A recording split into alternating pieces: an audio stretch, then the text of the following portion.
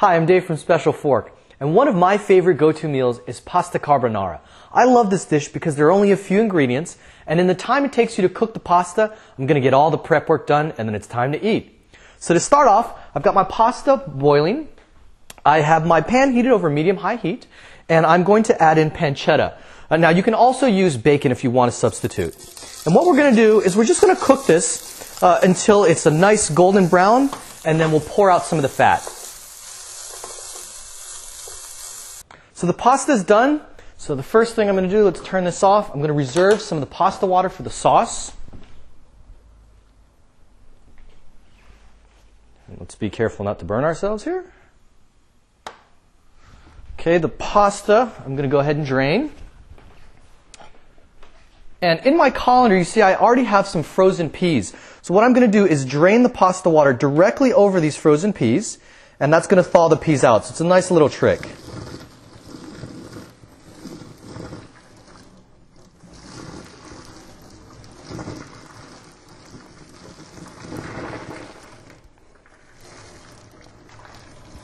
Go. So let's give this a little shake. Get all that excess water out.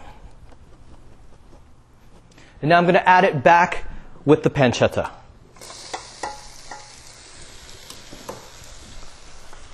Just give it a quick stir.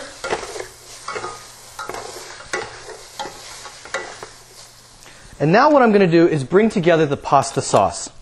So here I've got some egg yolks. I'm just going to mix those up.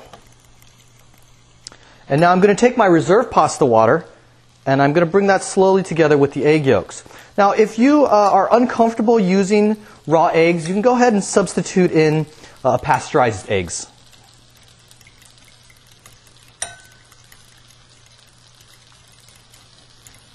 A bit more. Okay. Now I'm going to add in my cheese.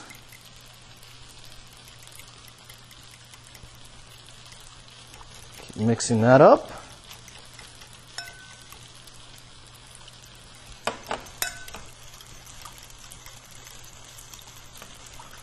And now it's time to bring it together with the pasta.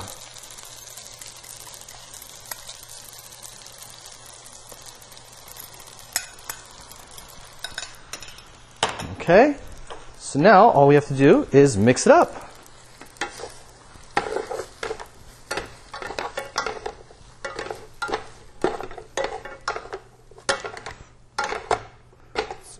Really get that nice and combined.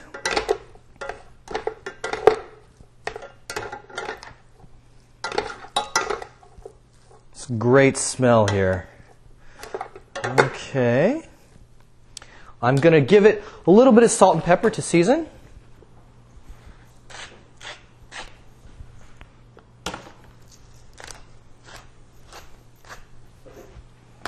Stir it up again.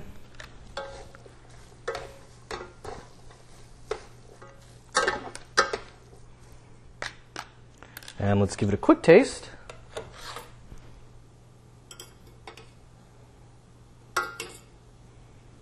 Check on that seasoning. Wow, it's perfect. So all we have to do now is plate.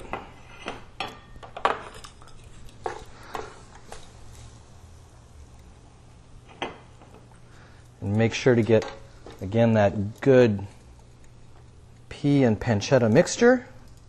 Just get a few more in here. I'm going to then garnish with a little bit of fresh parsley. And that's it. It's time to eat. For more recipes and ideas on your smartphone, go to specialfork.com.